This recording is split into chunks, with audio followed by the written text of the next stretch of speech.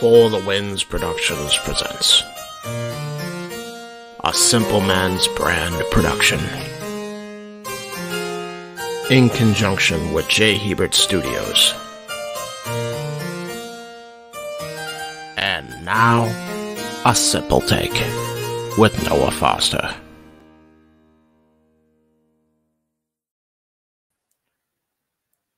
(2022). One of the most polarizing years ever in the history of the industry. We all come to know, love, rant, engage, and communicate with. Simply at its forefront, known as professional wrestling. And I am just a simple man and a lifelong fan as I look at all things wrestling. Shout out, of course, to my ATW family, ATW for life.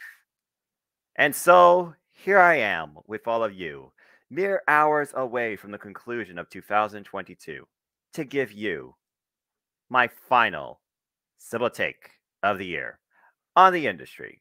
So hello, everybody who watched this whenever you may, whether it's in 2022 or 2023. Welcome to the Simple Man brand. This is your first time. And for those who don't know, I am a simple man, the simple man, and my name is Noah Foster. And honestly, I'm just here to give you a simple take away in my aspects on all things wrestling to a degree. For at least the major companies, things I've seen, things that have really piqued my eye, things that I might expect and hope for in 2023 as well. So without further ado, as I like to keep things brief and simple too in the intro, let's get right into it. So let's go ahead and first talk about the WWE, shall we?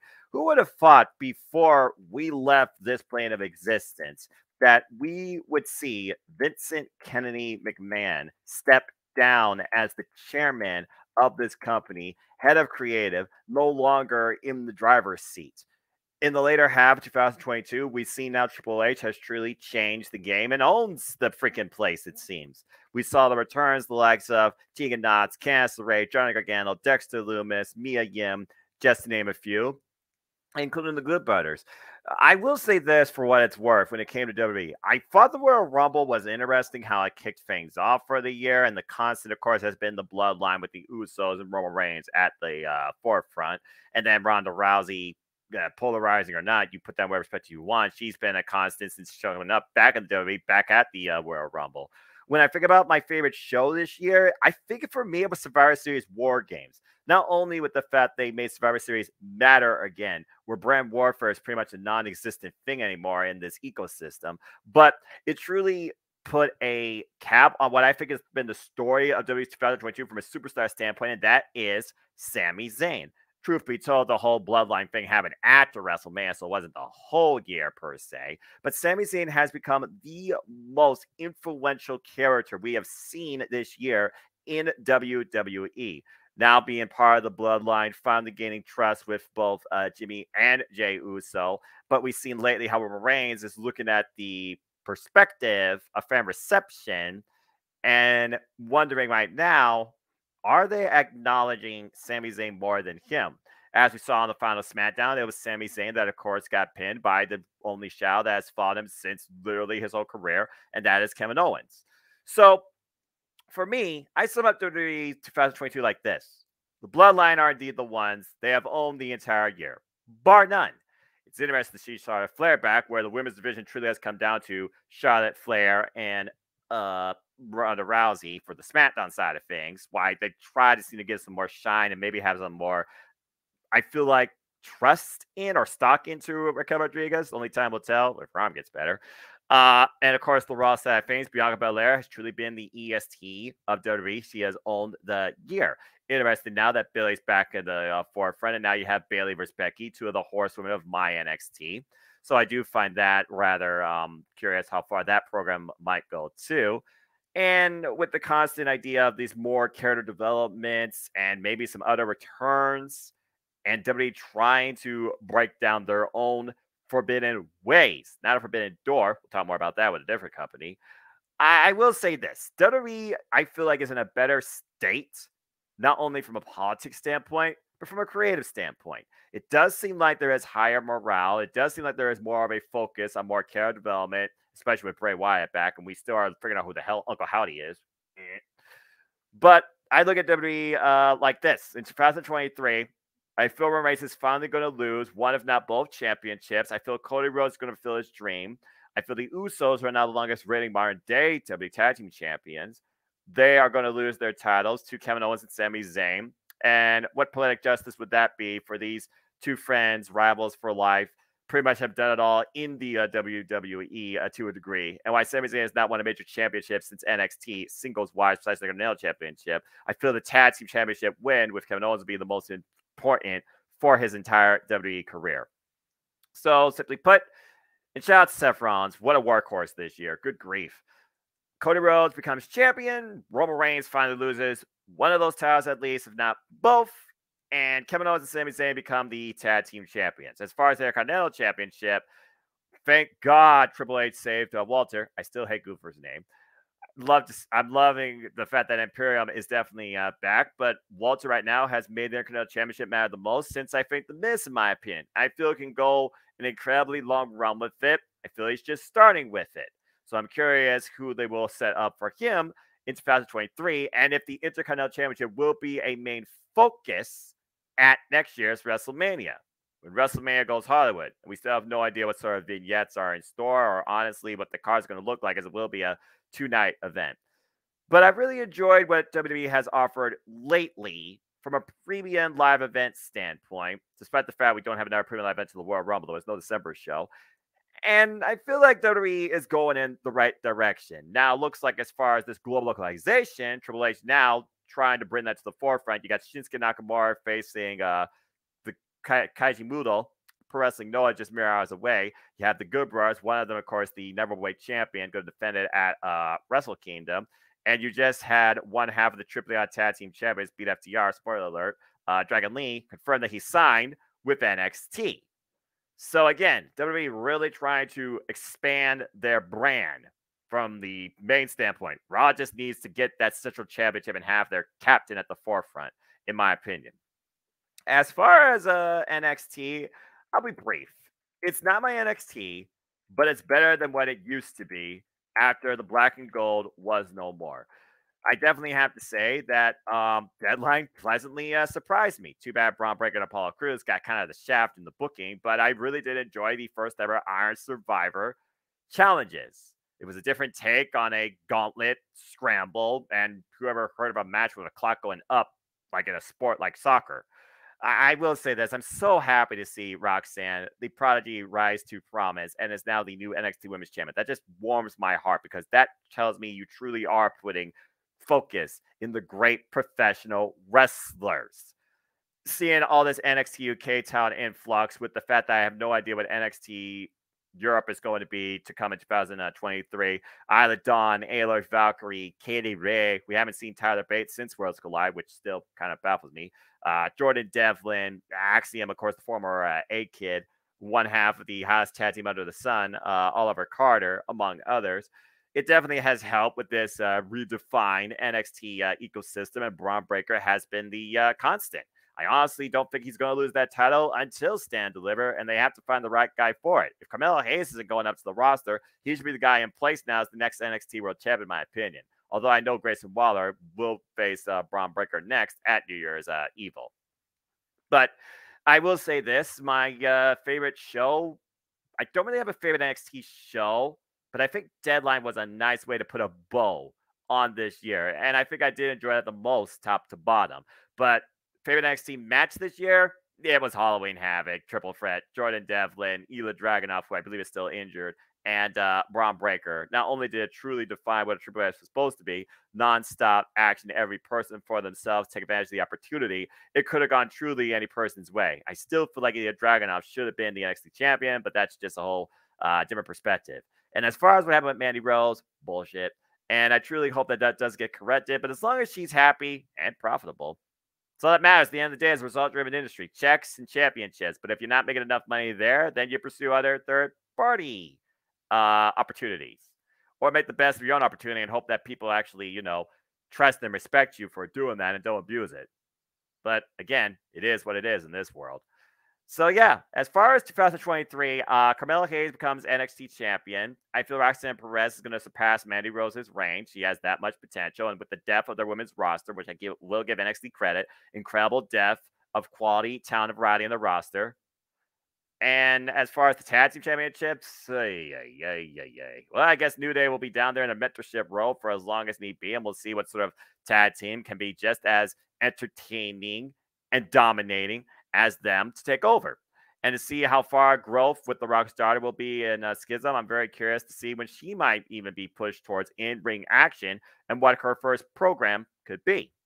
As far as other takeaways, it's going to be interesting to see how this NXT is perceived on the road. Now they're going to be back on the road in Charlotte, North Carolina, I believe, for their first NXT Premium Live event, which will be the Vengeance Day. So we'll see what's ahead. But I will say this. The white and gold is not the black and gold, but it's also thankfully not 2.0. It's okay. And I will continue following it.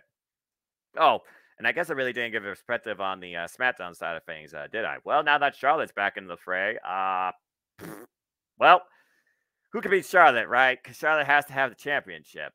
As far as tag team, we already know about the Usos, and I guess I really didn't talk about the United States one. Who's the United States champion again? Oh, yeah, Austin Fury. We'll see how far this character goes. I feel like right now he's kind of an afterthought, if I'm being perfectly honest with you. And Raw right now, the only thing that really has any like direction is Rhea Ripley and maybe Finn Balor. And I feel Rhea Ripley may challenge Bianca Belair for the Raw Women's Championship, which I think would be a very cool program. Although she doesn't need the championship, so I do wonder if you do something else. So we'll see what happens, what they might have planned for the Royal Rumble. Now we know Alexa Bliss is slowly letting him back in. We'll see how that all plays out, too.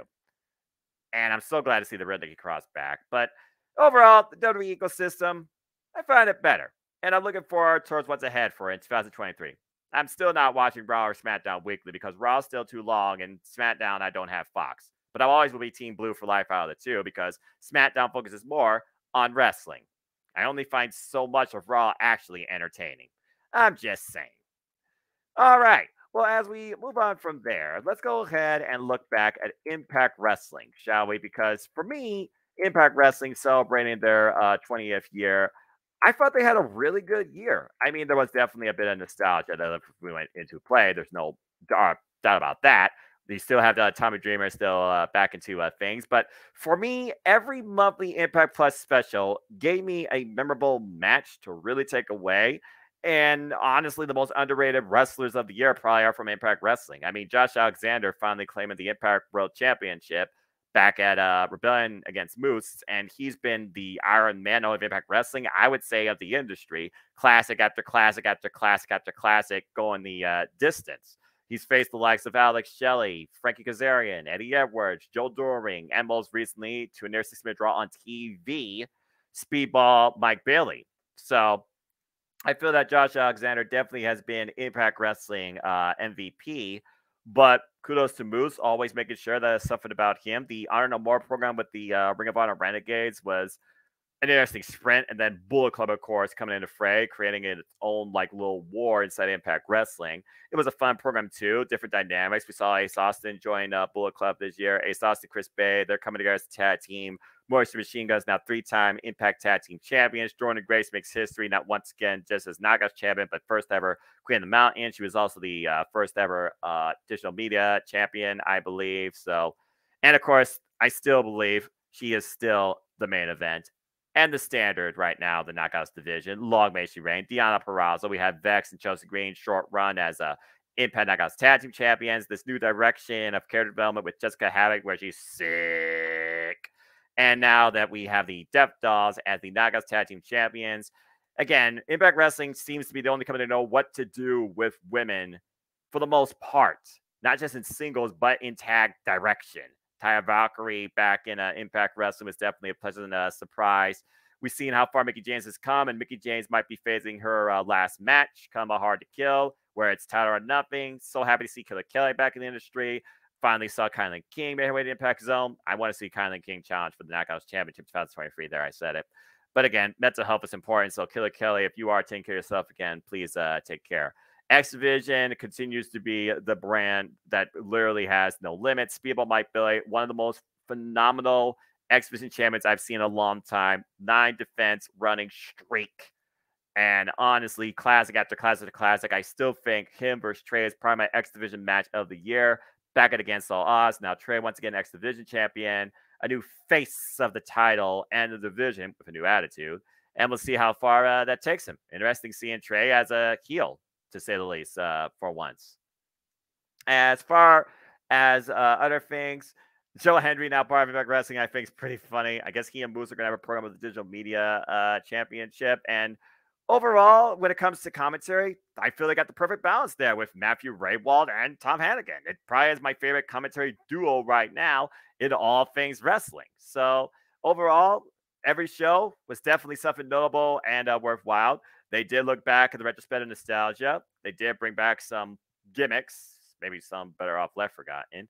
And they still keep moving forward. But having Bully Ray now with Josh Alexander in the Impact World Championship program, I find very weird. And I shudder to think what could happen if Bully Ray once again did become the Impact World Champion. I still think, and this is my takes going into 2023, Steve Macklin will not only challenge for the Impact World Championship, he will become World Champion by the end of next year. I do think they might eventually run back Deonna Purrazzo as the Knockouts Champion. And as far as the Knockouts Tag Team Championships go, how many times does Tasha Steelz and Savannah Evans get a chance before Savannah Evans finally eats Tasha Steelz? And I'm happy because I feel Savannah Evans has potential as a singles breakout. And honestly, I would love to see Savannah Evans try and go after the Knockouts Championship herself. People to also watch out for, I definitely would watch Deshelle Shaw. People might have had one chance already at the Impact World Championship, but he's a future Impact World Champion. There is no doubt about that.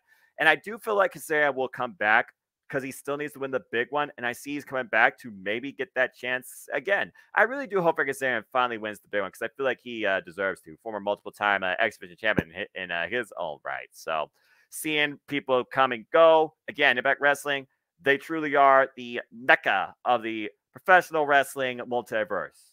You come in through there, or you take a step through there, and you end up being somewhere else. But Impact Wrestling, the TNA, whatever you want to call it, has been a stepping stone of the industry for literally 20 years. I can't wait to see what they got ahead in their 21st. And congrats again to Knockout of the Year, Jordan Grace, Knockouts Tag Team of the Year, Death Dolls, X Division Star, Speedball Mike Bailey, Male Superstar of the Year, of course, Josh Alexander.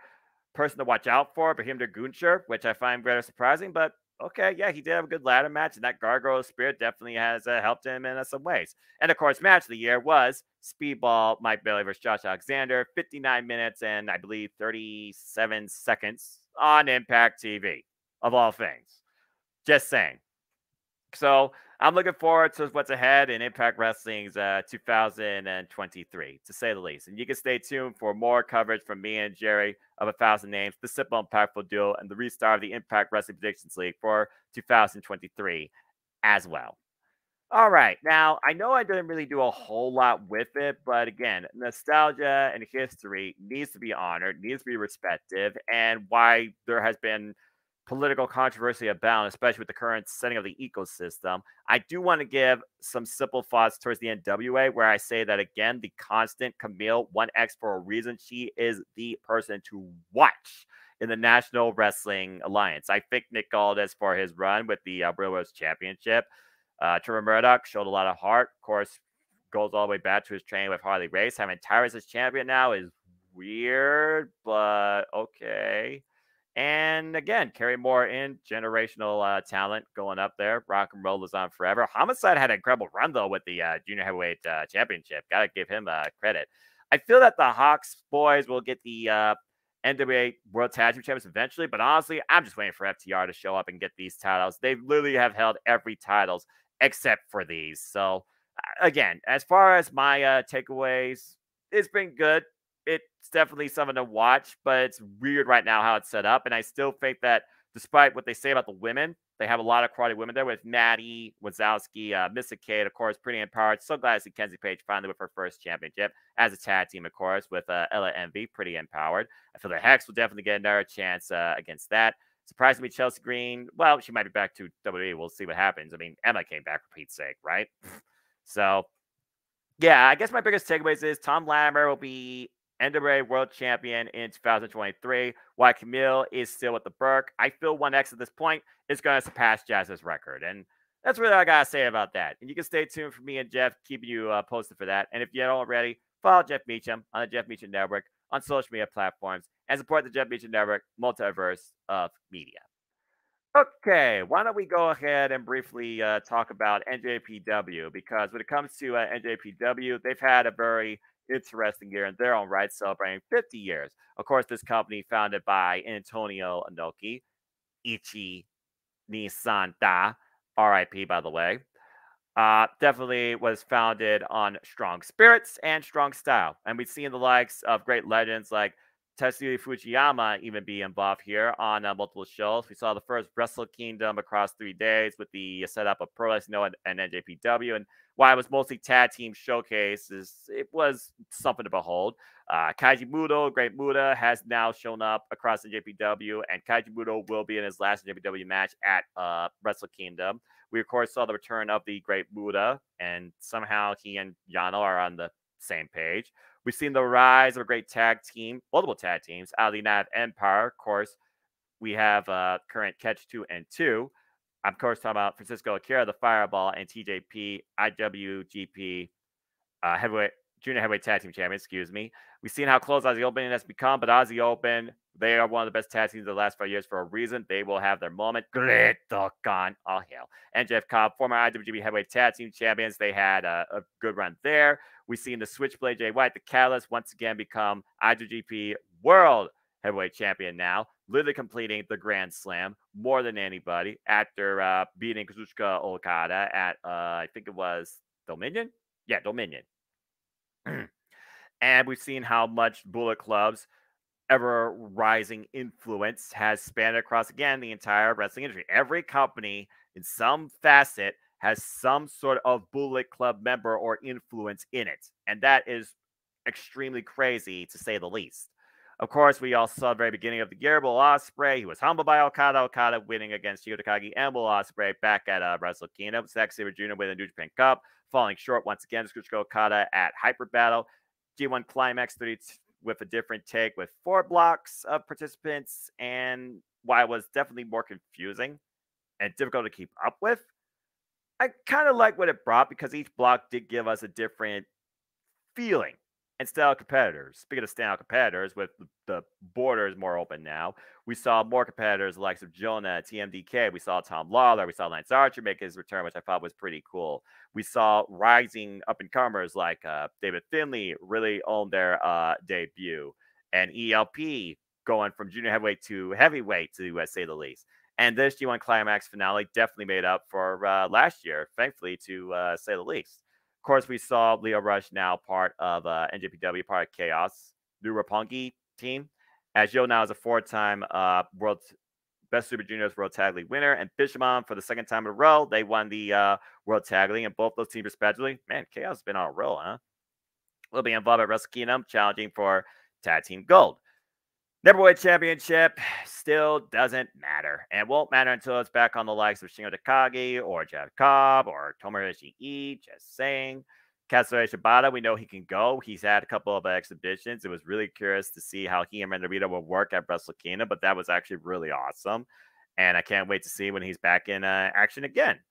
And besides that, we've seen how much further now the partnership with Stardom and NJPW have come together back at the historic crossover, which was definitely one of the most memorable shows, to say the least.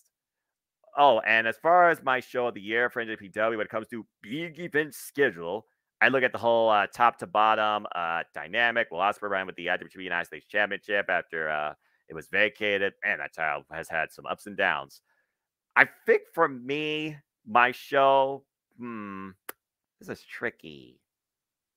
I think I'm going to go with, yeah, I got to. I'm going to go with the crossover because, again, it combined 2 of the strongest professional wrestling companies on the planet, gave some unique alliances and dynamics. The women, they wanted to fight the men. I kind of wish that happened. And honestly, now I just want to see Mobile Tommy versus Taiji. So that's just some of my thoughts. As far as 2023, I think Okada's getting the IWGP World Heavyweight Championship back. And by the way, Forbidden Door, incredible crossover pay-per-view. Can't wait to see that again in 2023. Curious now if the so-called second day of Wrestle Kingdom will be its own version of that, headlined more particularly by NJPW. Just saying.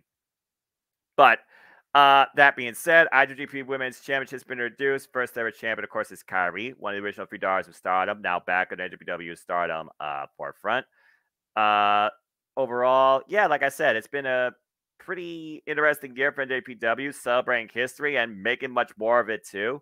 House of Torture still exists, which still sucks, but it is what it is. And I still think the 6-man heavyweight championships don't matter. So that's really all I gotta say about that. And Strong has been what the show is. Strong. Introducing tag team championships, which were first won by Aussie Open, and now being held by Moise and Machine Guns, who again are 3-time Impact Tag Team Champions, but also now the second ever Strong Tag Team Champions too. So curious what their 2023 is going to involve as well.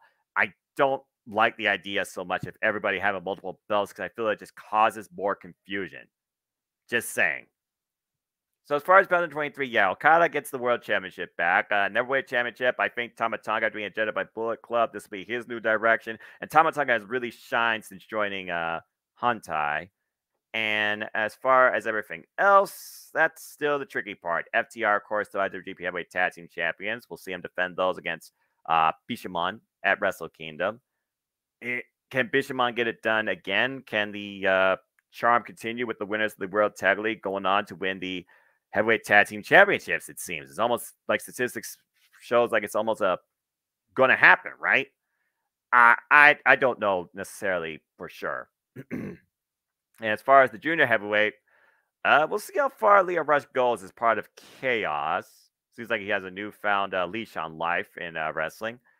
And I think Yo and him can probably do it.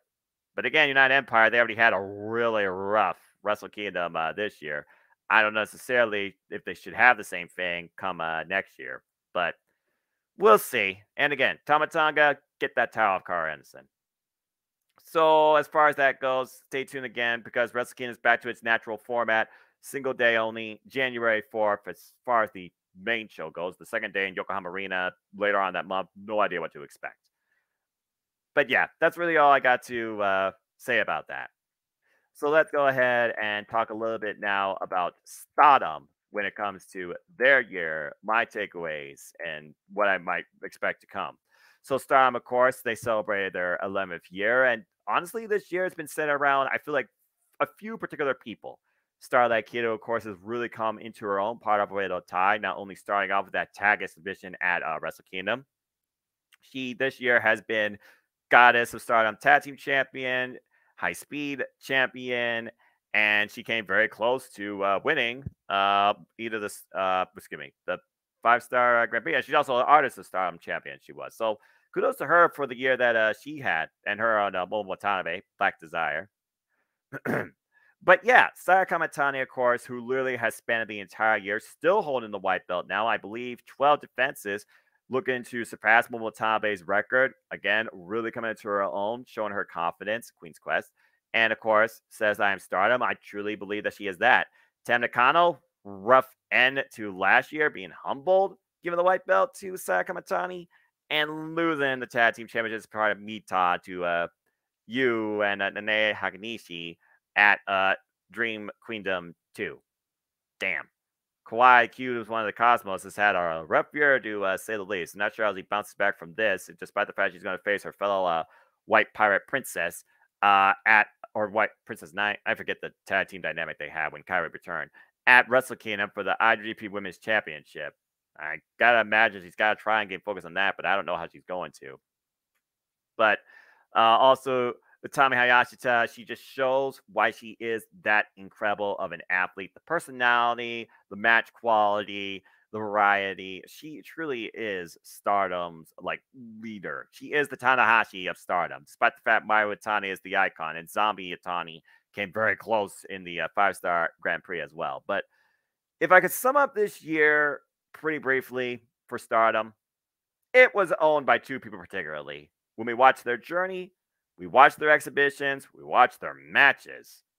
Julia of Donna del Mundo and the former Donna del Mundo well, pretty much lieutenant / creator of God's Eye, Siri. For Julia, this year was about finding herself, reassuring herself, making sure that she truly wanted to be this and can do this after the injury she faced last year. And of course, facing ghosts of her past with prominence invading Stardom and ending the year as the new artist of Stardom champions. Congratulations to Risa Sierra, Suzu Suzuki, and sorry, I can't remember the other person's name, particularly because those two have been crazier and also really have owned the year. But also, of course, Julia having great matches with Lexi Tam Nakano. Very personal battle. I feel like we started like Kid literally ripping the mask off her face. And overall, of course, winning the 5-star Grand Prix, and we saw what that led to. She also was involved in the historic crossover with Zack Sabre Jr. as part of Zack Sabre Julia against 50-time Lawler and Siri. Literally, these two have followed their entire career growth and spans since 2020, since being a part of Stardom. You look at Siri, who, of course, started God's Eye and has, of course, defended this title against her own constituents, including Mirai, who became part of God's Eye, also won the Cinderella tournament this year. Congratulations to her. We also saw her challenge for the white belt earlier this year, too. And of course, Siri has been voted the #1 wrestler as part of PWI 150, as well as Tokyo Pro Sports Female Wrestler of the Year. Kudos to her. She's, of course, defended this title against the likes of Momo Watanabe, Risa Sierra, literally choking the life out of her. Jesus. Of course, the returning veteran Nane, as I alluded to earlier. Utami Hayashita, once again, successfully, among so many other incredible defenses, before finally seeing how far Julia and her have come at Dream Kingdom 2, for Julia to finally become the World of Stardom champion in what was an absolutely emotionally humbling, full circle type retrospective match for both these incredible professional wrestlers. So overall, again, Starlight King, incredible year. Saya Kamitani, still white belt champion, really has come into her own, found that new confidence, especially to go on against Kairi in a 30-minute draw. Kairi, of course, returning back to Stardom, one of the original 3 daughters of Stardom. Her and Myra Tomei being in the finals of the crossover, becoming the IWGP Women's Champion, the first one, and having a nice 50-minute match with Utami Hayashita leaves a lot to be desired between maybe her and Kairi going after each other for the belt. But also, Julia even mentioned she's never faced Utami one-on-one. Maybe Utami goes after Julia for the red belt. The SWA Championship currently being vacated. The Triangle Derby that's ahead, that will be a focus primarily for the Artists of Stardom Championships. Prominence and colors coming into the Stardom ecosystem and challenging for titles, where prominence again are the Artists of Stardom Championships.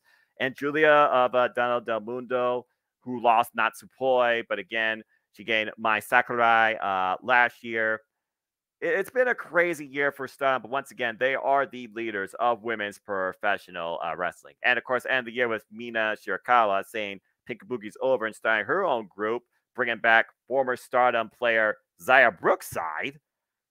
It's going to be interesting to see what's ahead and if we are going to get any more factions, Lord help us, or turns and joins next year in 2023 as well. Again, thank you, Siri. Arigato. Congratulations to Julia, who will head in 2023 now as the World of Stardom champion. Saya Kamitani made the whole year through and is still the Wonder of Stardom champion. We have a new Future of Stardom champion, Ama Sarai of God's Eye, beating Hanan. So nice to see Hazuki back. She is wild heart, but she is incredible. I thought she had an amazing year. And honestly, I would love to see her maybe challenge for the white belt. Of course, Asume and her immortal rival Starlight Kid had a great match this year. And Asume now the still high-speed champion. Of course, the daughter of High Speed, rightfully named, of Queen's Quest. And we have new guys with Stardom type champs. We'll see if Mitar can bounce back, particularly if Tam Nakano can have a better 2023, because Tam and Natsupoi's rivalry definitely brought out the best and the worst in each other. Hence why they came together to, in their own ways, start a revolution, while others, they're out there to create and fulfill a dream. We'll see what's ahead for everybody in Stardom as well. Now that we have, I guess, technically 7 factions, I don't know if Club Venus is necessarily a faction of its own to grow, or just something that Mina is doing for herself, as Mina Shirakawa, after nearly losing her teeth and her jaw, but see how far she came to getting the white belt, clearly has aspirations to go after that, and Saya wants to go after Mina as well, have her face her for that belt again. I feel like Mina could be the next Wonder of Stardom champion. As far as World of Stardom, Julia, you came a long way to get there. We're going to see now how far you can go now that you are there. And something tells me her and Siri will face off again for that belt. I'm curious to see how much more Lady C grows as well. She's definitely been impressing me. So watch out for Stardom, folks. And if you haven't already, check out their YouTube channel. Check out the Stardom World Service. Again, there is no language barriers when it comes to professional wrestling, but Stardom is the company to watch in 2023. Mark my words. So I want to just give a couple of simple takes for the independent side of things when I think about those that have really rise, come into their own, stars to watch out for, and I feel like companies to watch out for too. Deadlock Pro Wrestling has definitely shown how much of a love they have for the Joshi Pro Japanese strong style, with the likes of Emi Sakura, Jungle Kiyono, the former Jungle Kiyono, of course, being there too, and being involved in GCW. It's been a great hybrid environment with some great strong style action, to say the least. Congratulations to Bert Vixen, the first ever inaugural Defy Women's Champion. Game on. She's also has been involved most recently in AEW. I also want to give a shout out to Kylan King, who's definitely been my favorite female to watch grow and continue to move forward. Wherever she can, she's going to do her thing. Just give her a chance. She's ready for the next bout, doesn't look back, just keeps going forward. Kylan King, of course, who is the inaugural champion of an all-women's promotion, CCW. Thank you to Capital Championship Wrestling. That's been a great promotion to watch out for, and I will continue to watch out for you in 2023. Renegade Transformer, inaugural tag team champions, Kayla Sprox, former network champion, Vita Von Star. She was crazy. But Kylan King, I believe, now has 3 or 4 titles, so good for her. Of course, she challenged for the Burke. She had finally made the Impact Zone. I hope that she gets more mixed up with the knockouts. AR Fox, who just recently came on to the AEW scene now, is All Elite. Action Andretti, who came into the All Elite scene now, who is All Elite. Curious what else they're going to do now that Dark's back in the Universal area. As far as the NWA, Kerry Morton, he showed that he can beat Homicide. We're going to see how far he can carry that title. I definitely watch the Hawk Boys, and with the Fale Dojo now being more involved in NJPW, might be someone to watch out for as well. But again, more particularly, I just want to give a major thank you to Deadlock Pro Wrestling and Capital Championship Wrestling, my sleeper promotions that I've enjoyed thoroughly for the year 2022. Shout out to Wrestling Revolver as well, Semi Collins Promotion, and House of Glory. They've had some great matches as well. Again, I look at more wrestling than I can keep up with. So if you can, go check out some of their great matches and great action too. And we've seen how much the rosters interchange with the other companies, where again, well, I guess now the Triple H is in charge, and maybe even in WWE, there really is no barrier to where you can go, where you can work, where you can be booked to a degree too. And of course, AAA, they're trying to get things back together. Conan Bacon, the mixed tag team champions of Sammy Guevara and Ty Mello. Congrats, by the way, to their marriage this year. And of course, we had new AAA tag team champions. As FTR, they might finally be looking to slow it down, which honestly, I wouldn't blame them. But there still is 2 companies they have yet to invade for tag team gold. And you know what I'm talking about. Impact and NWA. FTR, just saying, you guys are still top, but you're not done yet. Top guys for life. All right. Now, I could probably separate these 2, but I'm not going to because they did come underneath the same umbrella, one and the same. So let's go ahead and talk about my favorite promotion to have watched over all this year, despite the political controversy bullshit. AEW. Where to begin? Where to begin? Holy hell. Well, Thunder Rosa Lamera, of course, she became the AEW Women's World Champion against Tiebreaker DMD inside a steel cage. AEW Revolution was nearly a perfect pay-per-view, except for the fact that they didn't pull the trigger on Thunder Rosa there, which honestly is probably the only blemish there. We've seen the likes of Keith Lee, Swerve, Tony Storm, Saraya, just to name a few. Action Andretti, of course. AR Fox, that I alluded to earlier, now be a part of the AEW ecosystem. Lord William Regal for a short sprint, and the formation of the Blackpool Comic Club, the most influential faction of professional wrestling. We've also seen the rise of the Jericho Appreciation Society, a different take on the epitome of sports entertainers. And of course, we've seen Jade Cargill. She became the inaugural TBS champion since AEW moved to TBS, still undefeated, still holding the title. Unfortunately, there was a list of injuries that definitely affected the AEW environment, that definitely where they had to change gears. Of course, I'm talking about the likes, particularly of Chris Statlander, Jitlander Courage, where the women's division has suffered the most when it came to injuries. And I particularly hope those 2 get well soon. We, of course, also saw the likes of Jeff Hardy come into play, but he's taking care of himself hopefully the right way. So maybe when he comes back, he'll be back to normal. As we move away from Revolution and kept going down for the gear, there were so many theme shows. There was such crazy dynamics. We saw the Owen Invitational, where we saw that somehow AEW gained the trust of the Hart family, particularly the late great wife, of course, late great Owen Hart. Father's botch. And we saw the Owen tournament where Adam Cole and DMD, they won their respective brackets together. We saw Anarchy in the arena. That was anything but entertaining. It was downright brutal, ballistic, and crazy. CM Punk became champion. CM Punk fell off as champion. CM Punk became champion. Injury came into play. He shot it all out there about his feelings on everybody on a Mia Scrum and hasn't been seen since. Inauguration of the AEW Atlantic Championship and the Trios Championships. We saw the return of Lionheart. We've seen the rise of the likes of Willa Yuta, Jamie Hayter, Daniel Garcia, just name a few. We've seen their rival, the likes of Stokely, Athena, and others as well, too. MJF, the original pillar of AEW, finally became the AEW World Champion, and he's already had a great reign of terror to start with his first defense against Ricky Starks, which looks like they're finally putting the rocket on him to maybe one of the people in this company at the forefront. Developments with Team Taz being diminished, Hook FTW champion still undefeated. We've seen Powerhouse Hobbs and how he's grown into a monster of his own right. Christian Cage manipulating and destroying Jurassic Express, while making Jungle Boy Jack Perry into a man in his own right. Luchasaurus, of course, going into a different evolution, Dark Evolution, and giving us one of the craziest steel cage matches I've ever seen in my life. We saw the incredible Forbidden Door pay-per-view. Despite all the injuries and circumstances as well, it was a crossover between NJPW and AEW, where we saw the likes of, again, Tony Storm, Joshi Pro, former Stardom alumni, go strong style against Thunder Rosa. We saw Tanahashi challenge Jon Moxley, one of the only people Jon Moxley had yet to face in NJPW. We saw the return of Suzuki, Shota Umino, Shooter, a.k.a. Roughneck. We saw the United Empire invade AEW, not only involving the Trios tournament, but given a sleeper match of the year in Orange Cassidy versus Will Ospreay. That was extremely entertaining, edge of your seat, crazy, comedy gold, fun, competitive.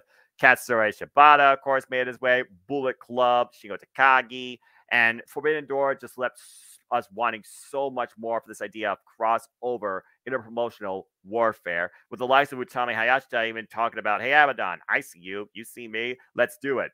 Abaddon versus Utami Hayashita? What? I actually like the aspect of that match, just saying. Although Rico, though, she was formerly involved at one point, and Rico and Utami thinks that Rico's cute at one point, when she still does, so that could be a thing there, too. Finally, AEW went over to the West Coast and Canada, eh? Also, Renee Paquette became all elite and definitely was a shot of adrenaline that the backstage environment, the broadcast side of things, definitely needed with her years of experience and professionalism. We also, of course, saw, like I said, the Trios Championships, and we have the Best of 7 series currently going on that brought the NBA Tonight type vibes back from the 1990s, and has been anything but lazy because it's been extremely competitive. We've seen how these teams are trying to raise the bar with the insanity that they're willing to do against each other as we go into Game 7. I finally saw the Fabulous Forum, one of their highlight shows of the year. MJF's realistic, unscripted pipe bomb, leaving, but apparently at All Out, the Devil came back, won the chip, and of course, we saw MJF finally win the title at Full Gear. As far as AEW All Out, Jamie Hayter, we saw her moment to break out, and we've seen what she's done with it, and now she's found the AEW Women's World Champion. We saw the Acclaim come to fruition. They made the audience believe in them, developed their own gimmick, scissoring, which is as organic as a thing as possible, it seems. That's crazy to think about. And of course, they're the AEW World Tag Team Champions. And we've seen also Ring of Honor rebirthed with 3 incredible pay-per-views. And of course, the Tag Team Rivalry of the Year and Professional for WrestleMania, FTR and the Briscoes. That finally culminated in a double dog card match for the Ring of Honor Tag Team Championships that the Briscoes won and became 13-time champs. And at this point, I think our sign, and we know Ring of Honor will get a soft reboot next year as part of Honor Club. And of course, Athena now is the new Ring of Honor Women's World Champion, finding herself before WWE made her lose who she was, her words, in a very aggressive identity, beating Mercedes Martinez, who, of course, won the inaugural Ring of Honor Women's Championship against Deonna Purrazzo, who main evented in AEW Dynamite. And why several AEW Dynamites have been pay-per-view caliber, including Grand Slam, Quake at the Lake. We've seen Battle of the Belts. We've seen rising breakout stars newly signed like Konosuke Takeshita and Claudio Castagnoli, and so much more. There has been no doubt endless moments, matches you can think about from All Elite Wrestling's 2022. Maybe they have too many belts, but again, I feel that's more of an industry problem at this point too, especially since KOPW has turned into a title. Just saying. But at least they're actually championships and not on freaking Velcro. So here's my biggest things about AEW. My show of the year, it was a toss between Full Gear and Forbidden Door. Both of them had their own meaning. But for me, every year I've noticed Full Gear, it's a combination, but it's also a preparation for what's to come. And right now, looking at this roster of current champions in AEW, most of them are AEW originals, including Orange Cassidy, who's been one of the most unique, unorthodox, whatever, champions ever I've seen. And has some wild triple threat open challenge matches where he says to defend this title and also defend this title one-on-one. We've seen the rebirth of the Kip Sabian character embrace the change after going up against Pac, who was the inaugural champion. House of Black was on the rise. Julia Hart has redefined her identity as somebody that now literally represents the house, where the house always wins. And of course, we saw Cody give up the TNT Championship earlier this year with a break in a crazy ladder match against Sammy. And why Sammy has been at the breadth of controversy, there is no doubt that Sammy has tremendous in-ring capability. We're seeing more of an in-depth focus on the women's division. Anna J.A.S., Anna J. We've seen her growth back into entertainer character, something to behold. And the Dark Order has been diminishing and destroyed by the numbers, with President, of course, turning, literally betraying -1 and using that as heat, which is not a bad strategy per se. So I look at AEW like this. There is still room for improvement, clearly. And apparently, they're going to really try and kick things off the right way in 2023. New set, new theme, most likely. New AEW. Wednesday night still, AEW Dynamite, TBS. What awaits 2023? Well, for me, continuation of Jamie Hayter's incredible run of title matches. Hikaru Shida was a hell of a start. I can't wait to see who's next, particularly. And I wonder if Jamie Hayter might even face somebody at Forbidden Door defending her title. Maybe somebody from Stardom. I wouldn't mind seeing Ryu Tsunami back either. I definitely see Forbidden Door again. I really hope Stardom's involved this time. As far as AEW Legends Championship, Kip Sabian might surprise us. But right now, as far as we can take it off Orange Cassidy, it's a who's who. Darby Allin finally putting so many bitter rivalries this year behind him, including against Oliver Page and Brody King. I feel he's going to become two-time TNT champion. Wardlow has definitely ascended. Unfortunately, he's also hit rock bottom now, losing his hair and got friggin' injured. I feel like Wardlow is definitely going to maybe go after the AEW World Championship, considering his history with MJF. With MJF now being the AEW World Champion, seeing that list, MJF can have one of the longest, most lucrative, story-driven reigns in all of professional wrestling as champion. So I'm curious to see where this program with Bryan Danielson goes and where he goes from here. Eddie Kingston is a sleeper for me to become an AEW champion in 2023. I think Eric's on point with that. I think that's going to happen. With Saraya now part of AEW and a mystery partner comes January 11th, we're just going to see who Saraya brings into her house. But since Saraya has been part of AEW, it's really been something special in the women's division. I'm not sure if Marina Shafir and Nyla Rose are going in different directions, but apparently Vicky has different outlooks since Nyla lost out against the TBS champion. I feel like they're still going to hold out for Chris Statlander to come back and take the title off of Jade Cargill at this point, unless they really go back to Jade's first rivalry and Red Velvet takes the title off her. As far as these trios titles go, it's so weird and fickle, considering Kenny Omega is literally challenging for the IWGP United States Championship next week, Wednesday. But I kind of want the trial to win, and I wouldn't mind seeing somebody screw the Elite. Sleeper program, I want to see Butcher and the Blade and the Bunny. So happy to see Allie back. Yeah, Allie. So happy to see her back in wrestling. Highly underrated group, in my opinion. Great workers. I want to see them feud with the House of Black, but I'm curious where this Ortiz and a Kingston program goes. That's clearly going to be the first thing going into 2023. Keith Lee now might break out as a single star. Now he and Swerve Glory are done. Ring of Honor has been a hell of a kickoff so far with 3 incredible pay-per-views. They have their inaugural roster champions, Claudio Castagnoli, Wheeler Yuta, Athena, and the Briscoes. So I think they're in very good shape. And of course, Samoa Joe adopting his King of Television identity. It's been hilarious. But doing Darby Allin versus Joe 2 this soon, and Darby Allin's hometown too, I think it's going to be Darby Allin's time again to be the TNT champion. And as far as Grand Prix Society, this tease of Daniel Garcia and Sammy Guevara, a little bit of fallout, I think is very well could happen. It could happen as soon as this match between Ricky Starks and Chris Jericho that will likely be one of the key matches to look out for next week Wednesday on Dynamite. And of course, Revolution will be in the Chase Arena, and also AW goes to the Cow Palace. So I'm expecting some big, big stuff from the Mecca of professional wrestling. NJPW's welcome in. Of course, the Western side fans in California.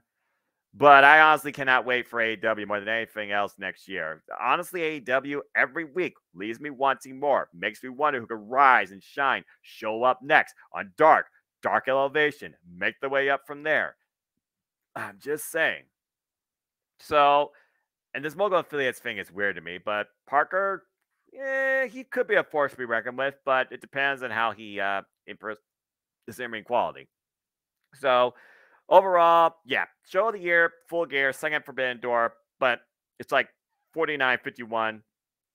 Jamie Hayter is going to be my champion to watch next year because I feel like she's going to be the champion that AEW has needed as an AEW original for the longest time since Hikaru Shida, if I'm perfectly honest. And they started off with these two one-on-one, and they went 20 minutes. Just saying. That's strong style, damn it. And shout out to BJ Whitmer, who has apparently been heavily influencing these women's championship matches, including the one against Toni Storm. So, kudos to him. Kudos to Keshka. He could be an AEW All-Atlantic champion, in my opinion. And as far as the Ring of Honor stuff, maybe now we'll finally see Ring of Honor and AEW completely separate when it comes to their title programs. Although the Swerve and Yuta match having on Rampage might lead me to believe that Battle of the Belts might have at least one Ring of Honor title on the line. And as far as the tag team championships, the Acclaim, they are again a gap, but Top Flight, they're the team to watch out for. We've seen them hang with OGK and beat them, and hang with Blackpool Comic Club, who of course talk about they are teachers that teach by violence. Speaking of violence, him and Adam Page, you better watch your mental health. That's all I got to say about that. Him and Adam Page, Jon Moxley to come, definitely rumored. Wrestler of the year for AEW for me, Jon Moxley, bar none.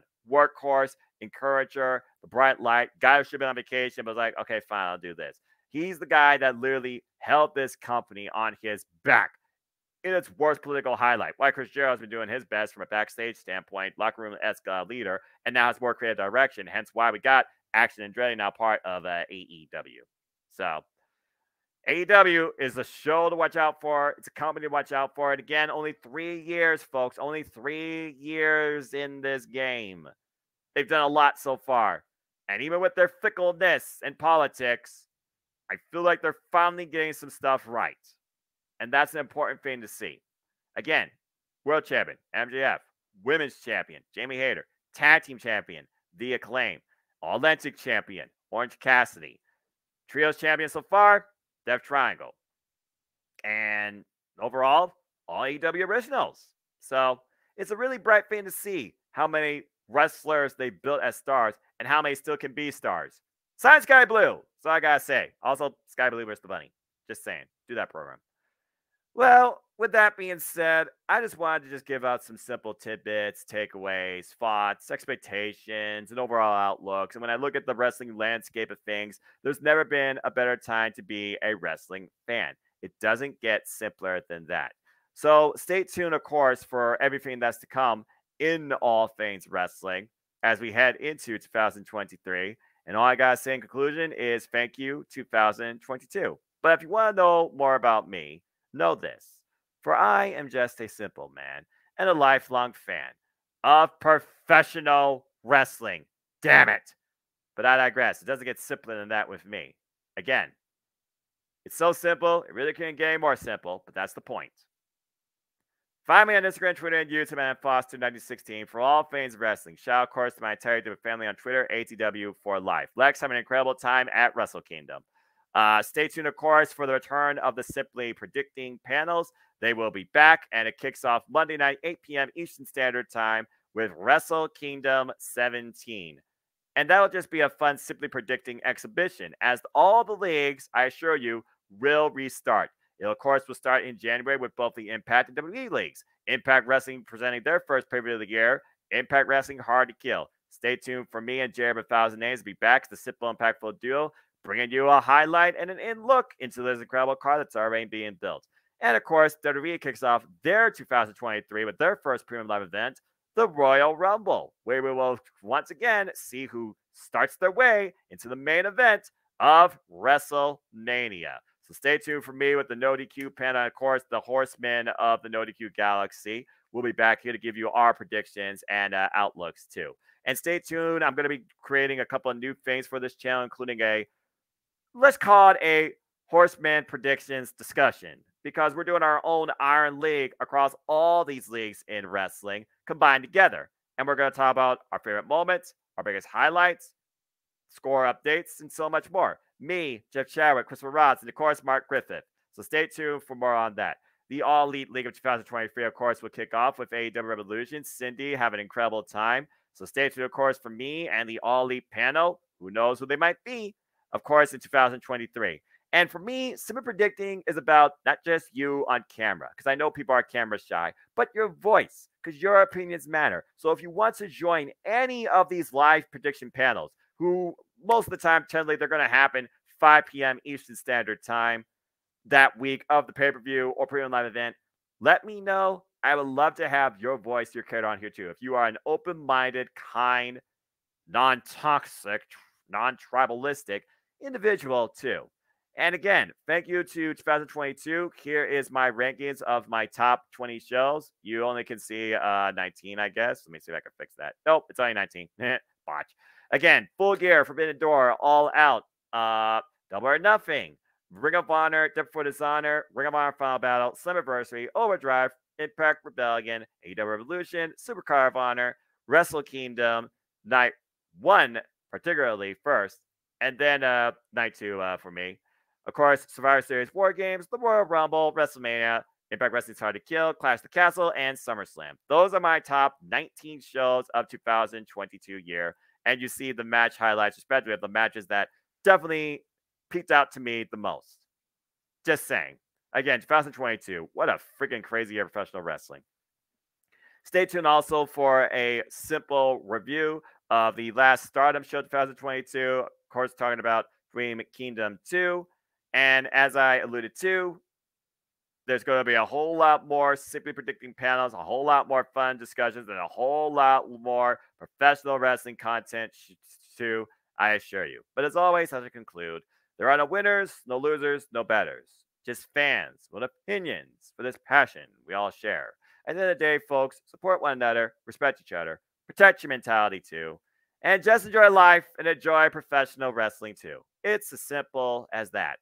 And of course, I'll be lending my voice across the Jet Mission Network multiverse of media, so stay tuned for continued coverage in all things wrestling with me, James Hubert, Jeff Meacham, Jeff Chadwick, Josh Mansfield, and Mikey, the movie star himself. And of course, say yes to No DQ and stay tuned to No DQ. Of course, they have rescheduled now their reviews for Sunday night. I might be on those more often, so stay tuned for more on that as well. Again, please like, subscribe, comment, tell a friend. Thank you once again for tuning in. Hit the bell to this video goes live on demand on this channel. Hit the subscribe button. Help me keep growing this user community. Shout out to all 261 of you that's been with me so far on this YouTuber creator's journey. It's not laying up anytime soon, I assure you. And I hope to bring you more content and more wrestling positivity and fun too. Until next time, we are just merely, if you're here with me on the East Coast when I actually just did this a couple minutes ago, because I recorded this, 9:36 p.m. Eastern Standard Time. It is 2 hours and 23 minutes to the new year, and I got to prepare for a 4-hour-long open mic night, so find me over there if you can, if you're sober enough too. I have a little bit of my own bubbly, but not alcoholic, unfortunately, but it is what it is. Thank you again to everybody that's tuned in to the Simple YouTube channel at some point, one way or another, during 2022. I truly thank you and appreciate all of you. I look forward to seeing you once again here in 2023. And whether or not the ATW view gets rebooted, or even the AEW Rampage recovery reviews, or the Diamond recovery reviews to get rebooted, That remains to be seen and maintains, comes down to really time and my mentality. Until next time, as I always like to leave you with, this doesn't change, no matter if the year does. Make a positive impact in life and have a good night. Whether you are a sports entertainment enthusiast or professional wrestling fan, know this is true. We all look at all things wrestling. But for me, on behalf of my entire family, we are ATW. And follow the entire ATW crew if you can too. They're good people. Cindy, James, Eric, Megan, Casey, I say Casey, and of course the King, my Ollie cohort for life, King A-Train, and the entire family. I would be here all night to talk about all of them. JD, Kid Bandit, Nick Setters, Casey, just saying. Thank you all, my friends, and thank you everybody, and thank you, professional wrestling. Damn it. And God bless it. Have a good night, folks. And seriously, go get yourself a little bit of bubbly. It's good for you.